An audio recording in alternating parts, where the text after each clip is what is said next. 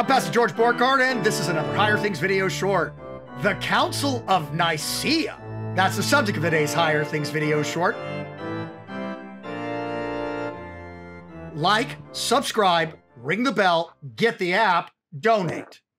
Like our videos, subscribe to our YouTube channel, ring the bell for notifications, get our app, Google, iTunes, Amazon, and donate. Your tax-deductible gift keeps us, a youth organization all about passing the faith to the next generation, keeps us rolling. And we need your gift in these dark times. Give today. It's Friday. It's Fenker Friday. Dean, Fridays with the Dean? I don't know. But we're going to talk about the Council of Nicea with Pastor Aaron Fenker, the Dean of Higher Things. Here he is. There he is. How you doing, Pastor Fenker? I am here and I'm back. And you didn't even have to twist my arm or anything. I came back willingly. I came back.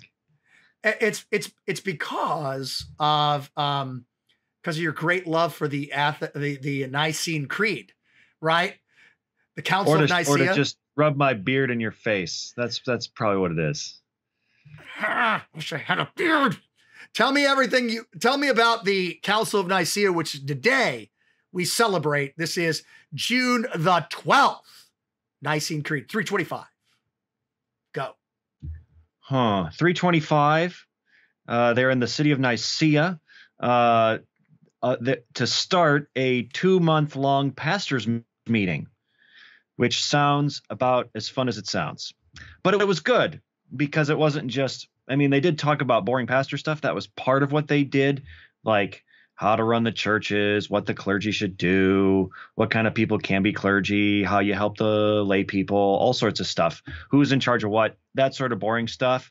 But the main thing they were talking about is a dude named Arius.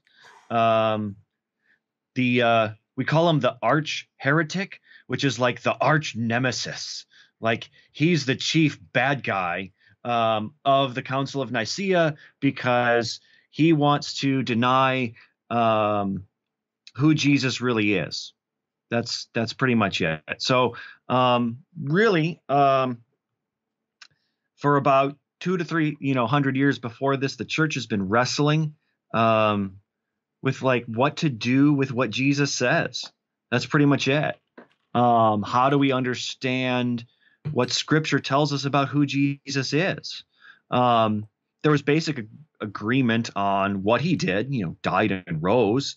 But who he was, well, that's kind of tough. You run into statements where, Father is greater than I, or, but at the same time, he'll say, I and the Father are one. And what do you do with this? And the church wrestled for 200 to 300 years on this. And then the arch heretic Arius comes along and says, I have the answer. The Son of God was created, and there was a time that he was not. That was their if they were had a billboard sign, that's what it would say. It would say there was a time when he was not.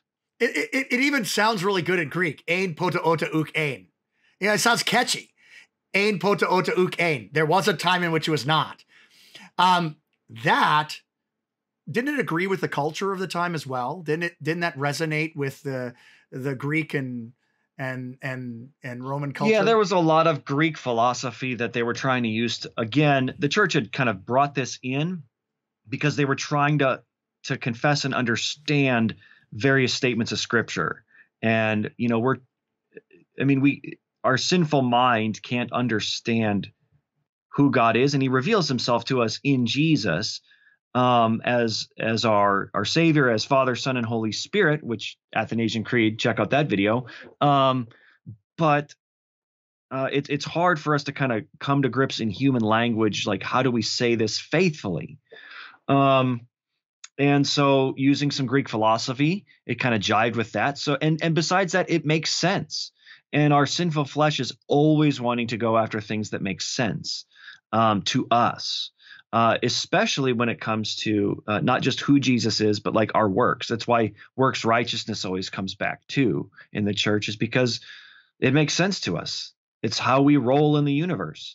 We're not used to things just sort of being. And so that fits with Jesus too. Let's make him a created being. There was a time when he was not. Ein pate hata uk ein, and then the Orthodox would like graffiti on an extra "oo" just to like, negate what Arius said. So they'd chant back. They'd add another "no." There was not a time when he was not. It wasn't very catchy, but they tried. What I love, let me bring me back. What I love about Arius is, first of all, I teach my confirmants to boo Arius. I think he should be booed every time we mention his name. Arius, whoo, what a nasty guy. But he was really slippery, wasn't he? Homoousius, homoiousius. Can you tackle that? Okay, so one, he was smooth. He was a smooth guy. Like, he had a pretty hefty following. He was a cool dude. And that's the thing is, we should be thankful for Nicaea, because when somebody like Arius shows up,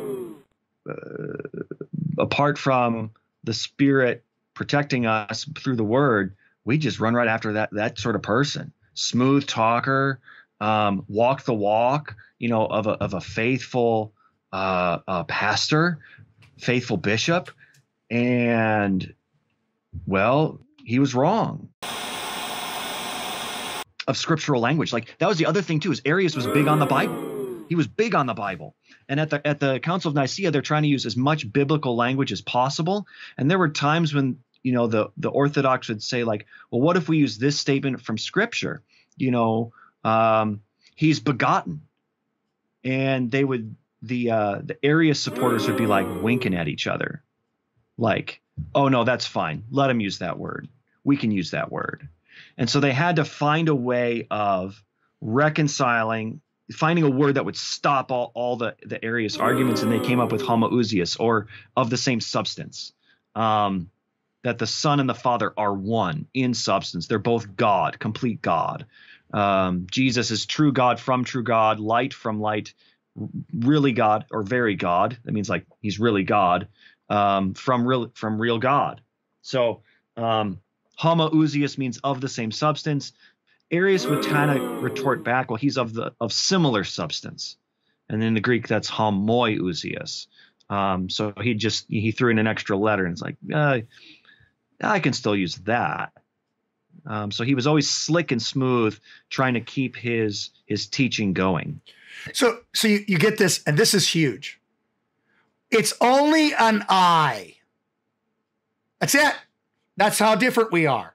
It's only an eye, but yet being of similar substance and being of the same substance doesn't save us, right? Only God dying on that cross can save us, right? Correct. Take a minute. So the whole thing of Nicaea really boils down to this, is what we all learned in our catechism.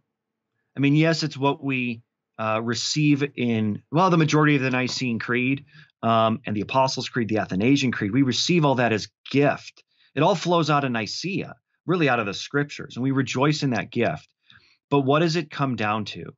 It comes down to the line in the creed, for us and for our salvation came down from heaven, was crucified for us. Or as your catechism teaches it, I believe that Jesus Christ, true God, begotten of the Father from eternity, and also true man, born of the Virgin Mary, is my Lord, who has redeemed me, a lost and condemned person, purchased and won me from all sins, from death, and from the power of the devil, not with gold or silver, but with his holy, precious blood, and with his innocent suffering and death.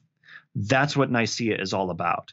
That statement, that the Jesus who died for you, shed his blood for you, rose for you, claims you as his own, is not just a man, not a created being, but God himself, come into the world to die, to save you. That's how important your salvation is to God, that he became, the Son of God became a human being in order to redeem you. That's what Nicaea is all about. And So that's why we rejoice and still commemorate Nicaea. Pastor Aaron Fenker is the Dean of Higher Things. We're going to have you come back next week and talk about the Nicene Creed, since we have Nicaea done. But if we talk about the Nicene Creed, I will get in big trouble about going too long. Pastor Fenker, thank you very much for joining us. Why don't you tell us where the congregation you serve again? I serve Bethlehem and Immanuel Lutheran churches in Bremen, Kansas. There it is, Bremen, Kansas. I have it right here, but I didn't want to mispronounce the name again. Bremen. I'll get it right. We'll see you next week, Pastor Fenker. Next week, the Nicene Creed. Hey, just remember, what a great gift the Council of Nicea is. 325. Do a little Google, but what a great intro and starter. And next week on Friday, when we have time with the Dean, we'll talk about the Creed, the Nicene Creed, which is said every Communion Sunday. I'm Pastor George Borghardt. Thor's on patrol, and this has been another Higher Things video short.